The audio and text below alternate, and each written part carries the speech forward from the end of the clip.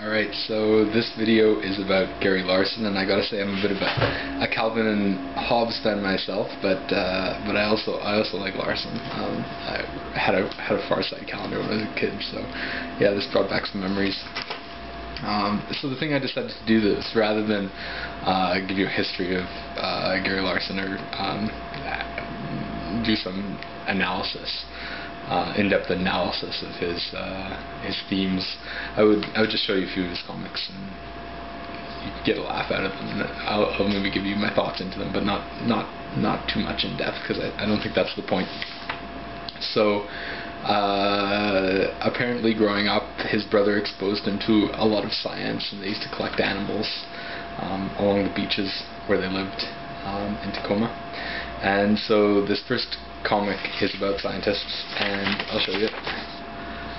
So it's got a bunch of guys in lab coats around a chalkboard with a bunch of equations on the chalkboard, and the caption reads, "Go for it, Sydney, you've got it, you've got it, good hands, don't choke."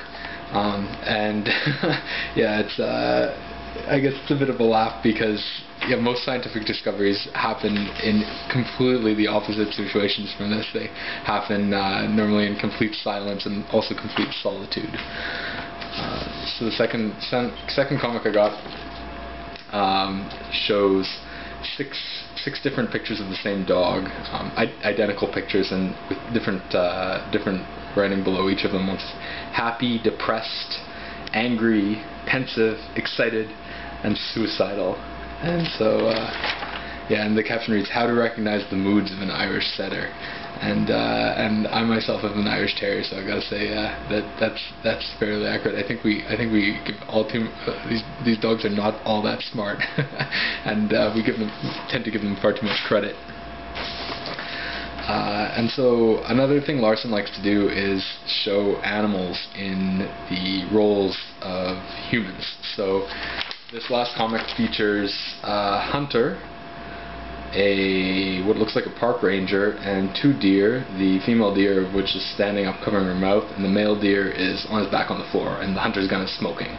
And the caption reads, "I'm sorry, man, but his license does check out, and after all, your husband was in season.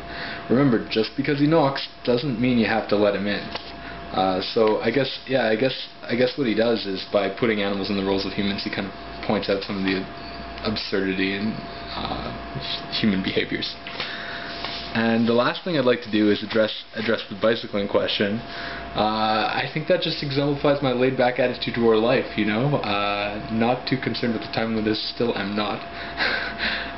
But yeah, you definitely also brought back some memories of near-death experiences on the way to Western, riding through downtown at 50k an hour. Alright.